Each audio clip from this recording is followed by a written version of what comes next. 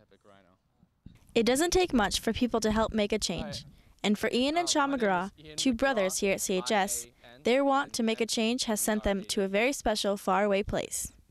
I've never really thought I'd be doing anything amazing. I thought the greatest I'd amount to was get a job, support my family, maybe move out of San Pasqual.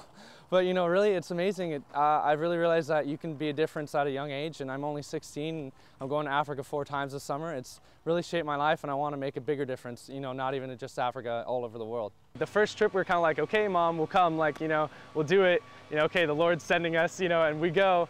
And really it changed our lives. We've never been the same. But this trip to Africa was no usual summer vacation. Every 14 seconds a child is orphaned due to HIV/AIDS. So fighting that pandemic, we come alongside orphanages, get the kids in these orphanages, we plant gardens, we fortify the houses so they're more than just 4 walls and a roof, get electricity, plumbing, farming, and stability. We went with a group called Heart for Africa. It's a nonprofit organization, and it works in Malawi, Kenya, and Swaziland. They work with planting self-sustainable gardens, meaning that we're not just giving them a hand out, we're giving them a hand up so they can, feed themselves and learn to live. And they also just work with education and trying to teach them so they can get out of the cycle of poverty. And to help make a change, you don't have to travel all the way to Africa. I can help in South Africa, I can help in the United States. So I've been working at homeless shelters and even just with group events, just with youth, the people that are not even homeless, but just like struggling. Besides the physical part, we're also there emotionally, because all the kids we're seeing there, they've all lost their parents, and the only family they know is dead. So we're there also to just comfort and be there for the community. I never thought we'd get all that work done, but it's really, there's like hundreds of people that go on these trips, and a lot of the fundraising for your actual trip goes to putting towards the tools and the work we might need to hire while we're in Africa. And so really, if you go there, you'll be quite amazed. You get a couple hundred people and a whole bunch of Swazis, and you can get something done. It's really cool. After all their hard work, the end result was very rewarding. At the end of the week, we got to move the kids into the orphanage, and it was almost completed, but the garden was done. And it was really amazing. I got to hold this little baby, and it's if I think about how I spent my life living, as a baby, I lived in a comfortable house, with a crib and everything, and this little baby doesn't even have, they don't even have diapers. If any of this has touched your hearts, please just come up to me and Ian and ask. Please just make a difference, and try and see what you can do to help here locally and globally. If we consider ourselves loving and compassionate people, we can't just talk about it, we gotta show it. Take risks, but safe ones. Reporting for CHS TV, I'm Krista Mortland. My favorite memory actually was last year. We had planted a large-scale garden for this new orphanage that we were working with called Emmanuel. And there was over something like 60 babies that they had to take care of with like 2 people and no diapers. And so that was pretty crazy coming in that. I didn't personally go to work with the babies, but I planted the garden and worked there all week. And at the end of the week, we got to move the kids into the orphanage, and it was almost completed, but the garden was done.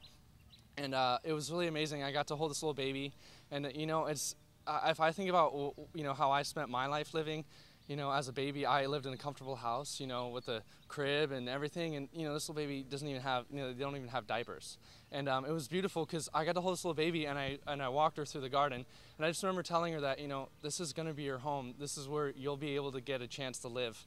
And you don't have to be another statistic of Swaziland. You can survive, and so that's pretty cool. I really enjoyed that, just holding that baby and being able to share with her, hey, you're going to survive, you're going to make it. So that's pretty cool. Mine was a little bit on a lighter note. There's so many moments like that, but that one's super special. Mine was also last year. Me and my buddy Jared were digging fruit tree holes, and in African dirt, which is like rock basically, and it takes you about like 2 hours to dig like a 3 by 3 square foot hole 5 feet down basically. And then when we got this guy from Kenya who helps at the Tumaini orphanage, and he came and he was digging these fruit tree holes like in 2 seconds flat. He was like we were finishing with our first hole and he was on his third, and he was just super hardcore Kenyan working man. And he had created his own microclimate in Kenya because of his hard work, like putting lava rock in different areas and being able to plant like stuff that was never planted there. And so while we were there, me and Jared were like, okay, how do we pass this time, faster like this, Peter Mully? And so we sang a song and like we just like made up this song about digging fruit trees, and we put in Peter Mully like, oh, he puts us all to shame, and it was super fun, and everyone just looked at us like we were weirdos, but we had a blast, and it got the job done. So. Yeah. Yes, we did. Yeah. We actually went on, I think this last trip, did we go on another one? No. We didn't. But the first 3 times, the first 2 times we did, and it was great. My favorite memory from that was, we got to see lions, elephants, the whole deal, and in a little Jeep with rope in front of it. So like there's nothing, it's not Wild Animal Park. It's like there's rope and then there's lions. And so it was really cool.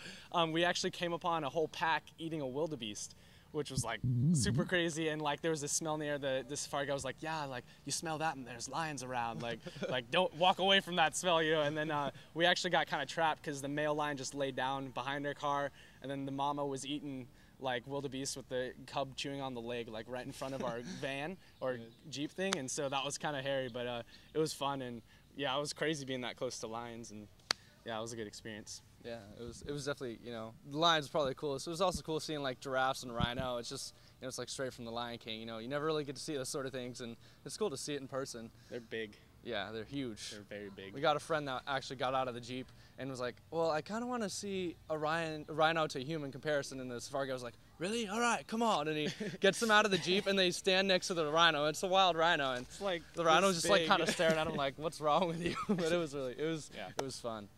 Yeah, take risks, but safe ones. That was epic. Epic rhino.